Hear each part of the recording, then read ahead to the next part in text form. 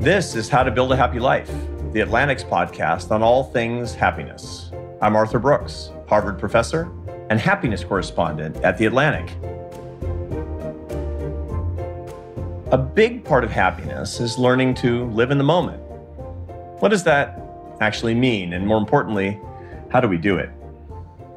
It turns out that living in the moment, or at least being fully alive right now, has two components: mindfulness and curiosity. Mindfulness has been kind of in the zeitgeist for a long time. It's this idea that you're missing your life if you're not here right now. And so you need to figure out a way to focus on the present, to be really experiencing your current time frame, as opposed to thinking about the past or thinking about the future. Now, there's a reason that that's hard to do. And there's a lot of neuroscience that's gone into this. It effectively comes down to the unique nature of the human mind, probably compared to any other species that's ever existed. The human brain makes it possible for us to be in other time periods than in the current moment. I can imagine that I'm in the future practicing future scenarios in my life. After I'm done recording this podcast, I'm going to do something else. I can think about that and I can think, should I do this or that? I can walk myself through those scenarios and kind of live in the future and figure out which one I like best. I've already lived them effectively, and so I'm choosing the one that I like best that has the fewest mistakes, at least according to my projections. That's called prospection. That's about living in the future. And this incredible ability for us to do this means that we tend to do it a lot. Some psychologists believe that we do that about 30 to 50% of the time. If you're a real go-getter, ambitious about the future and maybe optimistic or at least hopeful about the future, you might be doing this 60, 70, 80% of the time. Other people tend to think about the past a lot. And one of the things that we know from research on the elderly is they tend to be kind of retrospective, thinking about the past. Well, once again, retrospection is taking up time in your life when you're not here right now.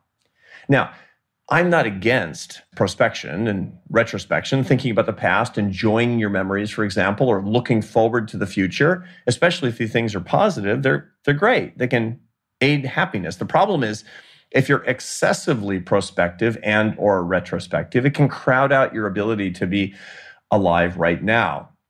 The famous Vietnamese Buddhist master Thich Nhat Hanh, his most famous book is called The Miracle of Mindfulness. He starts the book by describing washing the dishes. It's funny, you'd think that that's a really, really boring thing to do, but it's riveting because he talks about being truly there, turning over each dish. When you're washing the dishes, wash each dish. So that's number one. Number two is curiosity. If you want to be fully alive, you can't be bored or muted or numbed to what's going on around you. You have to have interest, a keen interest, which we call curiosity, in this mindful present. Now, curiosity is intensely pleasurable. Curiosity implicates dopamine, which is one of the great neurotransmitters of pleasure.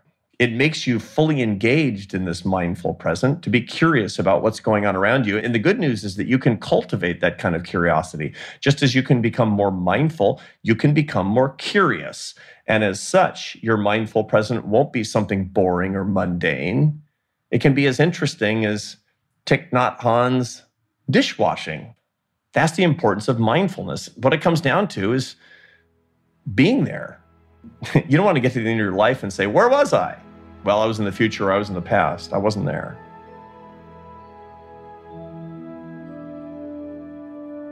What I mean by you're not there is that you're more or less behaving like a robot. Everybody has had that experience. You are miserable and somebody says, hi, how are you? And you say, fine, thank you.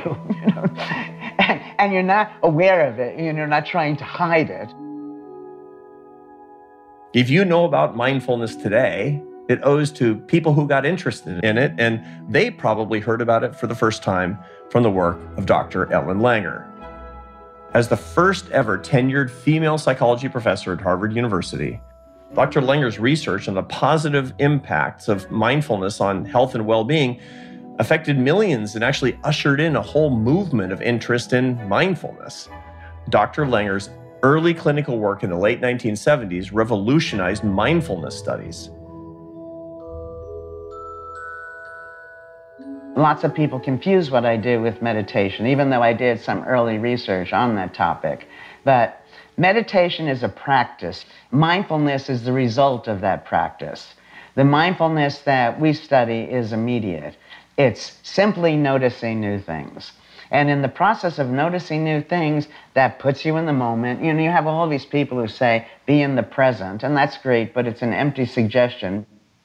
And even simpler than this, if one deeply appreciates uncertainty, recognizing everything is always changing, everything looks different from different perspectives, so you can't know. And when you recognize that you can't know or you don't know, you tune in. When you think you do know, you don't pay any attention. The big theme that I really want to talk about here is how to enjoy our lives more. And I realize that that's really, really broad, but there's so many strands in your work that all lead back to how to enjoy your life more. One of the things that you emphasize in your work a lot is that we don't enjoy our lives enough because we're not actually there. What does that mean? Over these 40 some odd years, we find that mindlessness is pervasive. Most of us are not there, and they're not there to know they're not there. You know, the only way some people realize they experience this is imagine you're driving and you want to get off at exit 28, and all of a sudden you see you're at exit 36. So then you say, wow, where was I?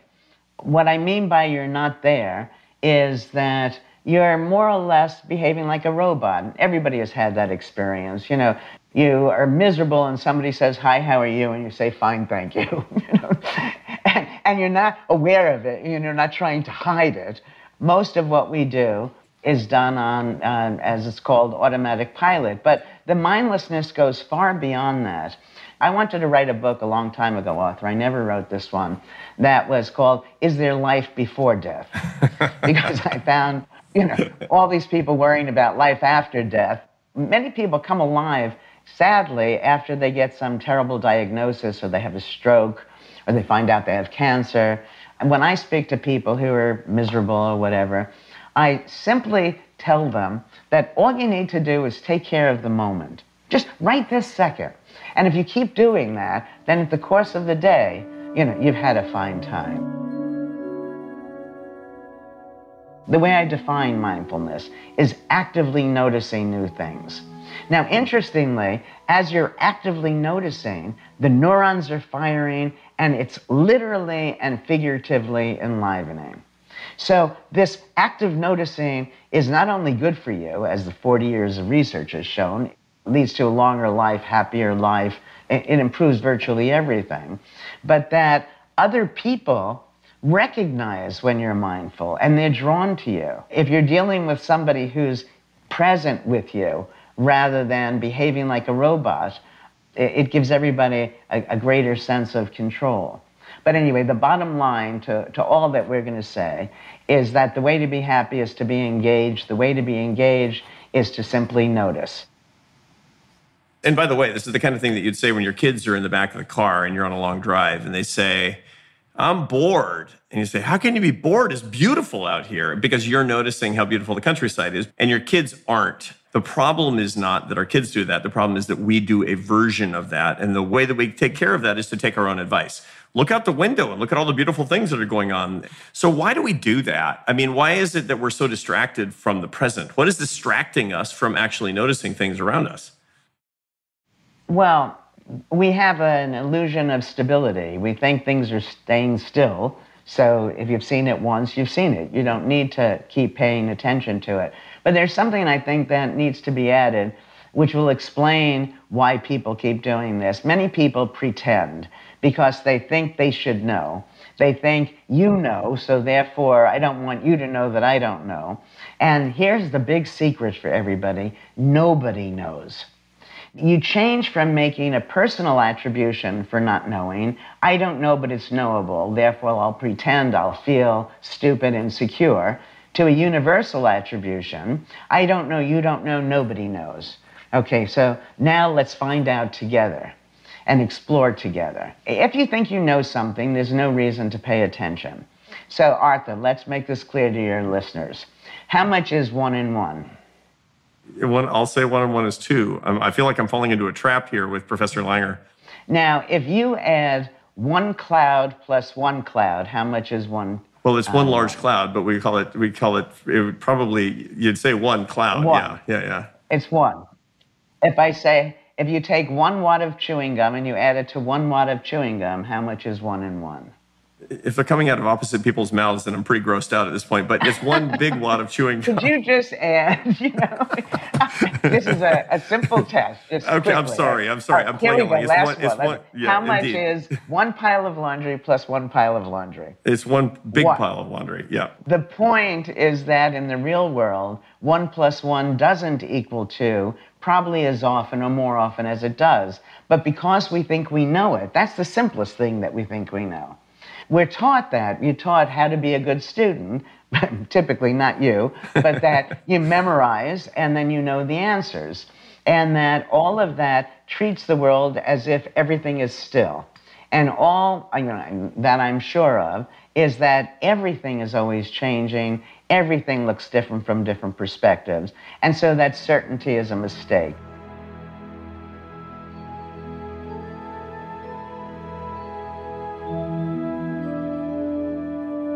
Okay, back to Dr. Ellen Langer in a second. But first, a quick timeout for some science. Are you the kind of person who likes to take pictures on vacation? Wherever you're going, are you pulling out your iPhone? Well, that can actually be a problem for your enjoyment. Why? Because it's taking away from your ability to be living right here, right now. Now, remember when I told you in the beginning about this incredible set of skills that we have called prospection and retrospection, where prospection means you're thinking about the future or the past, where you imagine something or remember something and it gives you pleasure, or you might even change that past to think about how things might have turned out differently? Well, it turns out these all come to bear when we're taking pictures on vacation or whatever's going on around us. Those amazing abilities are what we're actually trying to use by taking pictures. For example, if I take pictures on vacation, why am I doing it? Well, most likely, either I want to post them to social media to make somebody envious or show somebody who's not with me in the future how much fun I'm having, or I myself want to look back on those pictures and say, didn't I have a great vacation in the past? In other words, I'm blending prospection and retrospection in this amazing, genius, uniquely human way. But all it's doing in total is distracting me from actually being here now on my vacation. Ask yourself the question, when you're on vacation, you're taking pictures, why are you taking them? Most likely, you're taking these pictures because you're anticipating future enjoyment of the past. Think how convoluted this is. Well, okay, let's go to the science on how much it actually lowers your enjoyment of vacation. There are a couple of good papers on this, one in the journal Psychology and Marketing, and the other in the Journal of Consumer Research, that look at the enjoyment that comes from taking pictures on vacation. What the researchers find is if you take pictures of highly pleasurable experiences for the future, that will, in fact, lower your enjoyment of the experience. But wait, there's more. If you take vacation photos to share on social media, because then what are you doing? You're thinking about the future, but you're also thinking about other people more than the enjoyment that you yourself are getting. You're so not in the moment. That lowers your enjoyment of the vacation itself by 16%. Is that what you're anticipating? Lowering your enjoyment of your pleasurable experiences in your vacation by a pretty non-trivial amount because you're hoping that you'll get a pleasant memory sometime in the future? If the answer to that question is no, that's not my intention, that's not what I want to do, well, put away the phone. Be here now.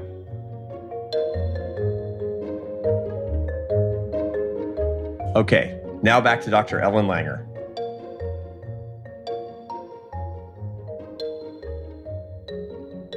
Anything can be made exciting, anything can be made boring. I picked up these kids, this is back in the years ago when it was okay to pick up hitchhikers, and I was in Italy, and they were wearing New York City t-shirts, so you knew they weren't from New York. Right? And so I picked them up and I asked them, so how'd you like New York? And one of them answered right away and said, oh, he didn't like it at all. It was boring. There was nothing to do. There are a few places, to my mind, that are more exciting. You can, and if you took me and you put me in the middle of a wheat field, I probably would look at it, well, it's all the same, but not to a farmer. So your point about mindfulness is that it has a lot less to do with meditation technique, and it has a lot more to do with experiencing your life, being fully alive, right? Well, it's not, but it's better understood, not as fully experiencing your life, because that's the result of this mindfulness. And that it has nothing to do with meditation. It's immediate. It's simply noticing. And that the more you notice, the more you see you didn't know the thing you thought you knew, and then your attention naturally goes to it. And when you start off with this more general view of everything changing, which means that you start off not knowing, then everything is potentially interesting. Everything old is new again. In so many ways, it's this belief that we know that keeps us unhappy, because it keeps us from recognizing how things are changing. But beyond that, I think that the biggest thing for me in all of this, and this did come from my work, was the realization that behavior makes sense from the actor's perspective, or else the person wouldn't have done it. So you don't wake up in the morning and say, today you're going to be bigoted, clumsy, obnoxious. So what are you saying, Ellen? What are you saying? I realize I shouldn't say you. And your audience should know we've just met, that even if those things are true, there's no way that I could know it yet. Well, I've not acquitted myself very well in the first 15 minutes of our conversation, so I'll try. The point that I'm making is that when we see people in a negative light, we're misunderstanding why they're doing what they're doing from their perspective. So, for example, you may see me as gullible. From my perspective, I'm trusting. I may see you as inconsistent. From your perspective, you're flexible. Now, if you and I are close friends and my being gullible is driving you crazy, and you try to get me not to be gullible, I don't want to be gullible, so I'll agree, but I'm always going to fall back to being gullible as long as I value being trusting. And once you see that, in fact, I'm being trusting, you kind of like that. And our relationship improves. When I stop seeing you as inconsistent and realize that you're being flexible, something I also value, then I treat you with more respect. Now, if I'm treating you better and you're treating me better, we're liking each other more, it's easier for us to not behave like robots. Let's go to the future. So, one of the things that I talk an awful lot about with Marty Seligman is prospection. And Marty believes that we shouldn't be called Homo sapiens, we should be called Homo prospectus. At one point, he had this dispute with His Holiness the Dalai Lama, where, the Dalai Lama was talking about mindfulness, and he said, no, Your Holiness, it's unnatural. We live in the future, especially people who are ambitious and go-getters. And it's actually important because we have to practice future scenarios, et cetera. And so the question is, how can we live enough in the future to be successful, but at the same time enjoy our lives? How do we get that balance right?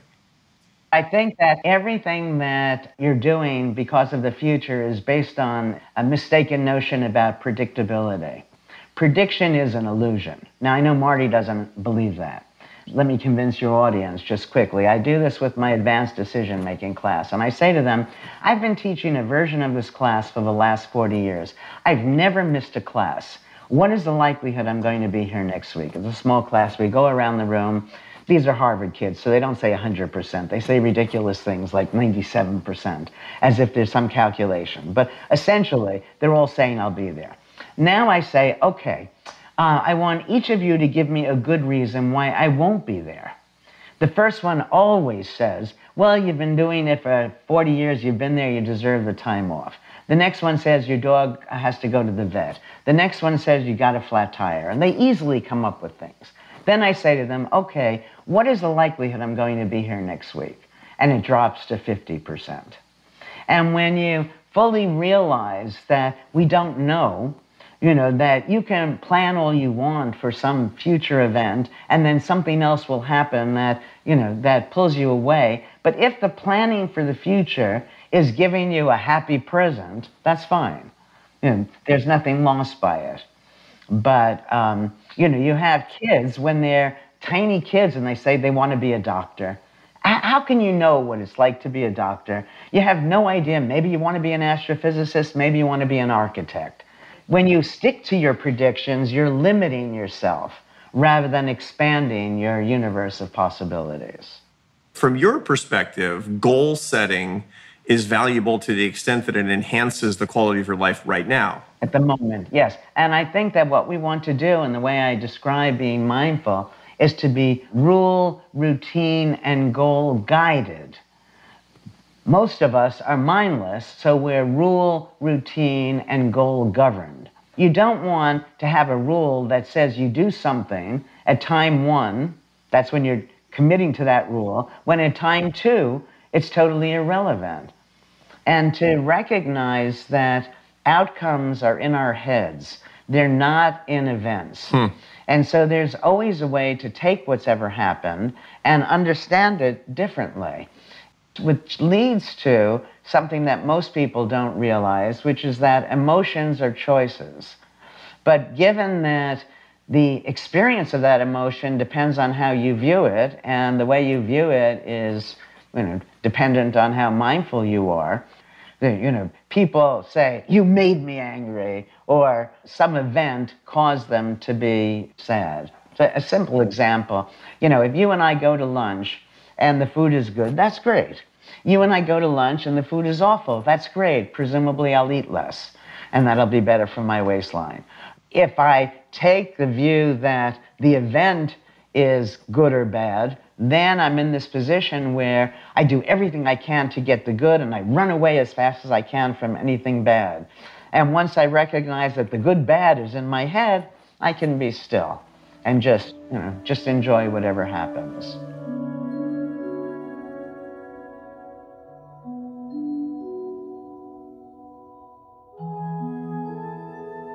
Three different things you said made me think of stress and boredom, which lead us to be mindless and result from our mindlessness. And they're all both the same thing. That if you're bored, it's because, as you said in that car trip, that people are not paying attention, not seeing that things are changing and are new. So you're bored, you notice new things, and that takes care of the boredom. If you're stressed, you liken it to old things. So let's say teaching. In September, I'm going to go back to Harvard and will be teaching a course I've taught so many times. Oh, it's the same old, same old. The young people come in, they all are scared. They don't really know. Anyway, so terribly boring. Or I can say, these kids, they just lived a year of this pandemic. I have no idea, how they're going to take to this material. I don't know if they're going to appreciate anything I have to say. I don't know if it's going to be a successful class. Oh my God, and be stressed. The same experience, all right? And so when people, again, recognize that nothing out there is stressful, nothing out there is boring. It's all a function of the way we understand it. And so if you're bored, see the ways it's new. If you're stressed, see the ways it's familiar. No kidding. So you're actually looking for the balance between the new and the familiar. You're looking for the... What I'm saying is that newness or oldness is something we impose on the world, and we do it mindlessly. When you say something is boring, you've been doing it for forever, and how could you stay at that job? Even in marriage, gosh, it's been 25 years, I'm bored to death. Nobody says that about their college kids. Kid comes home from college and says, oh, please go away. I've known you for 25 years and you bore me. And the reason for that is that they expect the child to change. And so they look for the ways the child has changed because they're looking for the ways they're different. But everything is always different. So everything is potentially exciting. Yeah. If you're understimulated, make sure that you're noticing the new. If you're overstimulated, remember the old. But now, Arthur, wait a second. Are you showing off? Because it took me 10 minutes to say that, and you said it in one nice phrase. Oh, I'm just a synthesizer. I've been drafting behind you and your outstanding colleagues in my column for years now. You've been giving me tons of material. Let's say you and I are going back to the classroom, like in person, for the first time in a super long time. And let's say that your fall class weirdly, unexpectedly goes really, really poorly. What's your strategy then, without getting stressed? Because you're not going to get stressed. I have a one-liner that friends of mine put on their refrigerators, which is, ask yourself, is it a tragedy or an inconvenience? Yeah. And that too often we respond to things, if the class didn't go well, oh my God, my life's going to be up. No, of course not. Even for the young person. And we tend to treat individual events as more important. You and I are going out and we have a bad conversation and it's, oh my God, that's going to destroy the relationship. No relationship is going to be made or fall apart based on one situation. No life is going to depend on failing one test or giving one bad class. And this is not based on research, but it seems to me that this belief in certainties help maintain the status quo. The big shot can stay the big shot because everybody else presumes that that person knows more, can do more. So I wrote this little song for my 6-year-old grandkids.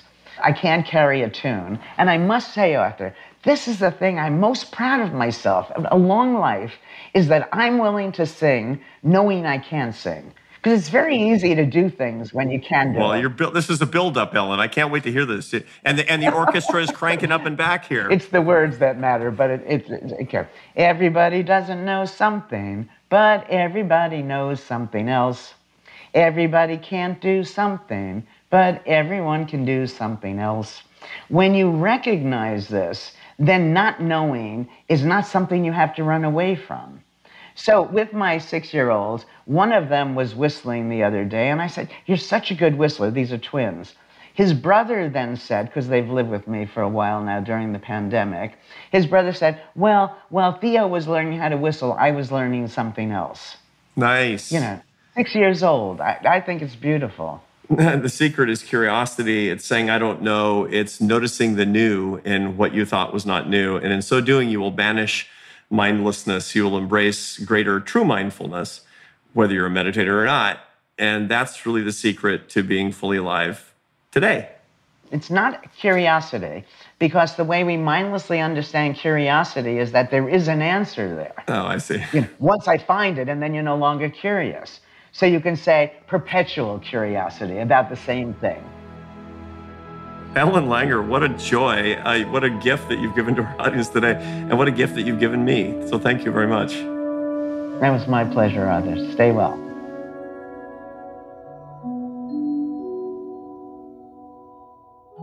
Each week on the show, we like to pay homage to our listeners and their unique insights on happiness. We put out a call to action for listeners to answer this question. When is the last time you remember being truly happy? Hey there, my name is Ben. I'm in Washington, D.C. Well, what is happiness? I've found bliss and peace while doing kind of really engrossing sports like skiing or kiteboarding. I've found joy and elation on the peaks of mountains after hiking them and the kind of runner's high that comes after exercise and accomplishment. Happiness is a longer struggle, though.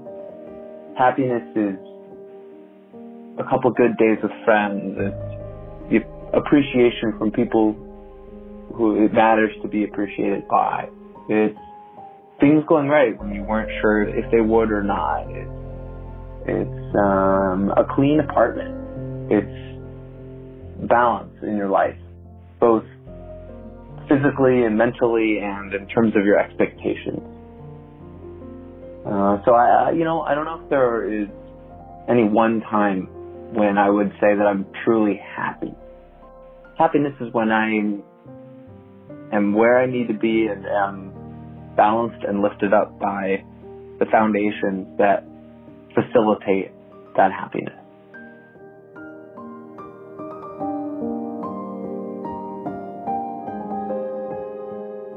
Today's exercise is called intention without attachment. Now, you've been hearing from Dr. Langer that mindfulness is critically important for living a good and balanced life, and it's also incredibly important for happiness, in no small part because when you're not mindful, you're missing your life. Mindfulness, according to Dr. Ellen Langer, is not an exotic thing. She defined it as simply noticing new things, being fully present and noticing things that are happening around us. You want to be mindful on the train? Put down your phone, stop thinking about the future, put your hands in your lap, look out the window and say, trees. Now, you can get into much more sort of transcendental or meditative understandings of mindfulness, but that's a good way to remember it. And it's an especially good way to remember it in the context of happiness, because again, if you're not noticing the things that are happening right now, you're not noticing what's going on in your life, and you're going to miss your life. There's a problem, however, if mindfulness is your only goal. Happiness also relies on prospection. Prospection is the living in the future. That's connected to a lot of other psychologists' research. And when you're optimistic about the future, that prospection is really important to happiness as well. These two ideas, they seem kind of in tension, don't they? You want to be mindful, but you want to be prospective at the same time. So I asked myself, can I be both a goal-oriented person and a mindful person? Or do I have to choose? Or is there some way that I can get both? Well, the answer is that you can get both. This is the point of the exercise, intention without attachment. It has 3 steps. Number 1, use learned optimism to dream up and set long-term goals. So say to yourself, for example, 10 years from today, here's what I want my life to look like. It's going to be great. I'm going to be happier than I am today for a bunch of reasons. What does it look like? Make it really clear in your mind. Write them down. But what I'm not going to tell you to do is what a lot of self-help people always tell you to do, which is to make it into a bucket list and then stare at it and crave it and desire it and go over and over and over and over it for the next 10 years. No, I'm actually not going to do that, because if you did that, you would be purely prospective and you'd be missing out on mindfulness. Take the time to do it and do it right. Learned optimism to set long-term goals. Here's step 2. Now break those goals into sub-steps. To get to that 10-year goal, or maybe it's a 5-year goal, you decide what your time frame is, but to get to it, where do I need to be 1 year from now so I'm on track? You know, the same way that you would do if you're setting up a business strategic plan. In 10 years, want to be here. Where do I need to be in 5? Where do I need to be in 1? Where do I need to be in 1 month to get to 1 year? Where do I need to be in 1 week to get to 1 month? Break your big goal into a bunch of little goals with respect to time. That's step 2. Now here's step 3. Here's where the mindfulness comes back. Live in day-tight compartments. You just told yourself what you need to do over the next 24 hours. That sets a goal for being fully alive over the next 24 hours. So don't spend the next 24 hours thinking about it 10 years from now, or 5 or 1 or a month or even a week from now. By the way, I didn't make up this term day-tight compartments. That was made up by a self-improvement author from the 30s named Dale Carnegie. And this was one of his pieces of advice, to live in day-tight compartments. Now, he never met Dr. Ellen Langer, but he was saying the same thing. If you want to be happy, you got to be alive. If you're going to be alive, you have to notice what's going on. And to do that, you can't always be living in the future. His solution was to set up your life in these day-tight compartments. Now, you can make that synchronous with and consistent with the future, once again, by going through these steps one more time. Number 1, use learned optimism to dream up your big long-term goal. Break the goal into a bunch of sub-steps that will keep you in line for that goal, ending up with what needs to be done today and tomorrow, and then live in those day-tight compartments. You will have achieved the miraculous. You will be both mindful and prospective. And very few people can be doing those two things simultaneously.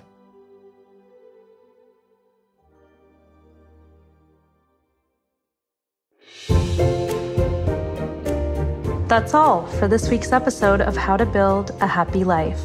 This episode was produced by me, Rebecca Rashid, and hosted by Arthur Brooks. Editing by AC Valdez. Fact check by Ena Alvarado.